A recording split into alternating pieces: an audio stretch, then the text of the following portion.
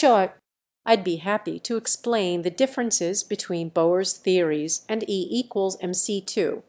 Bohr's theories, also known as the Bohr model, focused on describing the behavior of electrons in an atom. According to Bohr, electrons exist in specific energy levels or orbits around the nucleus and can jump between these levels by either absorbing or emitting energy.